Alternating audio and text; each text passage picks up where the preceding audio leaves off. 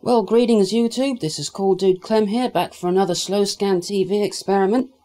Now, for those of you who are not familiar with what Slow Scan TV is, what it does is it converts pictures into sound so it can be transmitted over radio, and at the other end the sound gets decoded back from the sound into the original picture. Now, in my original experiment I used a program that converts each line of the picture into a specific tone, then recorded that onto a tape, then copied that from the tape onto the computer where I viewed the sound through a spectrogram, and within the spectrogram window the original pictures could be seen. Now in this experiment I'm going to use a program called MMSSTV, which does the same sort of thing. It still encodes the picture to sound but does it in a different way. Now this program is designed for amateur radio use, but I'm going to do some experiments with it, including trying to record the pictures onto tape. So let's see how this all turns out.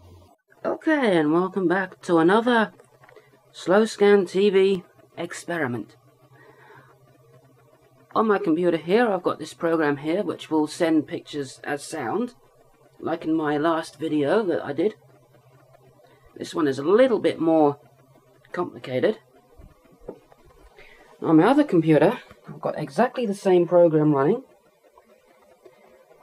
And now what I'm going to do is I'm going to send this picture here, which is a messed up picture of me with only one eye and no mouth. Going to send that as sound and receive it on this computer here. The line out on this one is connected to the line in on this one. So I'm now going to send that picture along the wire, and we should see it appear on here. So let's do that right now.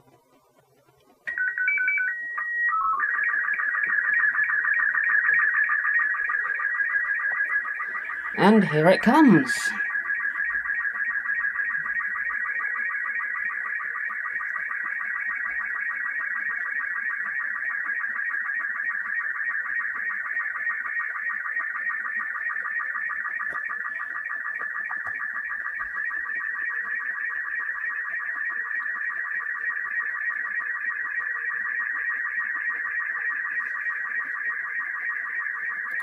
I think my thing is overdriving a bit, so I'm just going to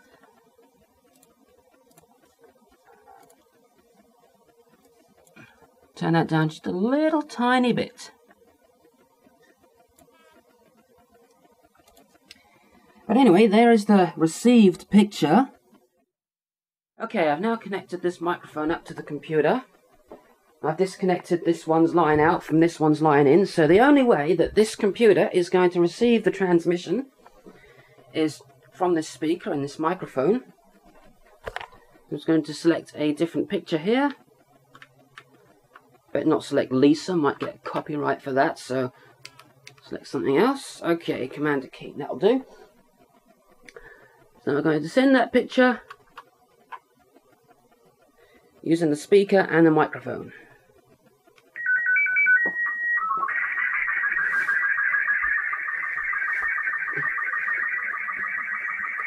And here it comes. I'm not going to try to talk too loud because that will get into the picture. Oh, what the hell, I'll just say something in the microphone right now. I am talking in the microphone, trying to cause some interference.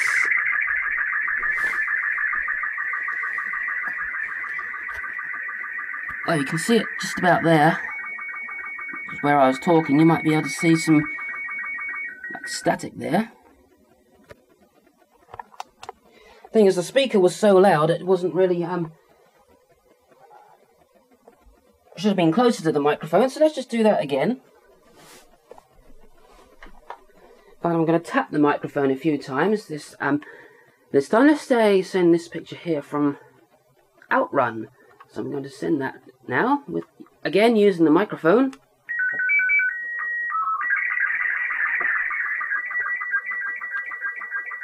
There it is coming through onto the computer. You can see it can tolerate some mild background noise. Now I'm going to tap that microphone a few times.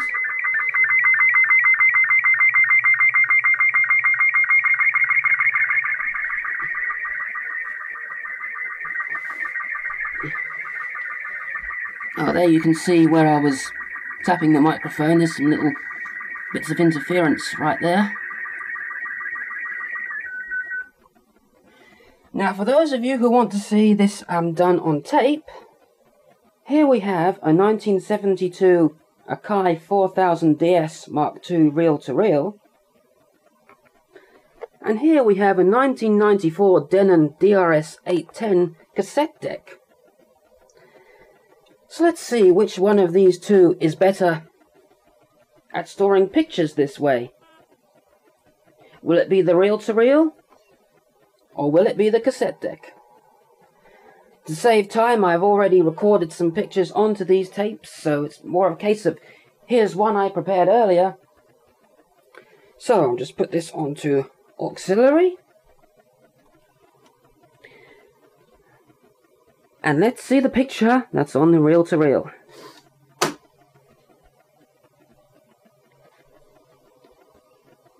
Should come through any minute. There it is.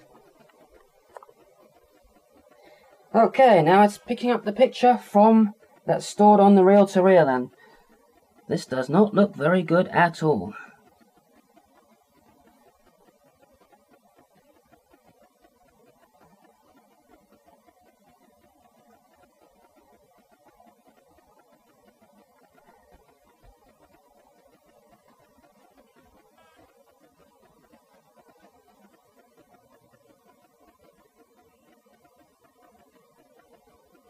Now, I have made sure that the levels are not distorting or overflowing, and everything is set up properly. But even with the minute amount of wow and flutter that the reel-to-reel has, you can see it's not very good at all. There are some adjustments here for to try to correct that. Ah, now we can see the picture better. So, the reel-to-reel has been able to save a picture, as you can see there. Had to have the computer correct the problems, but there it is. Now, let's see what we get from this 1994 cassette deck. Let's see if cassette is any better at storing pictures in this way. Should be coming through. Ah, here it is. Looks like I forgot to change the picture, so both tapes have the same picture on them. So I guess this is good for a comparison.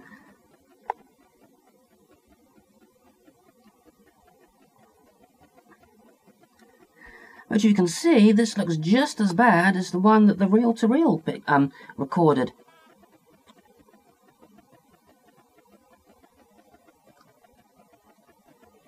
So tape really isn't a good medium for storing slow scan TV pictures that were done this way. Let's just see if we can correct that.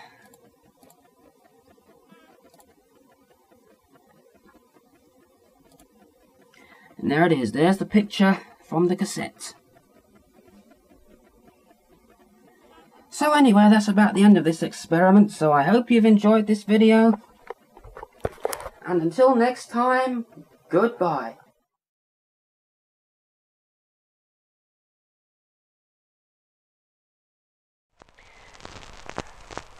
And let's see the picture that's on the reel-to-reel.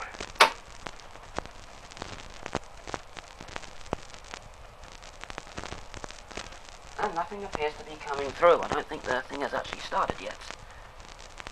Oh, no, that's my mistake. I haven't put this thing onto tape. Because I'm an absolute plonker, I am. Right.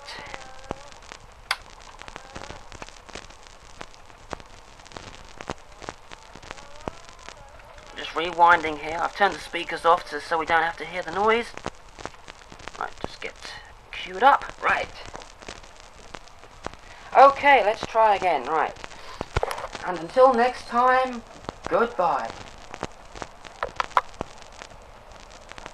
The stupid camera is still recording.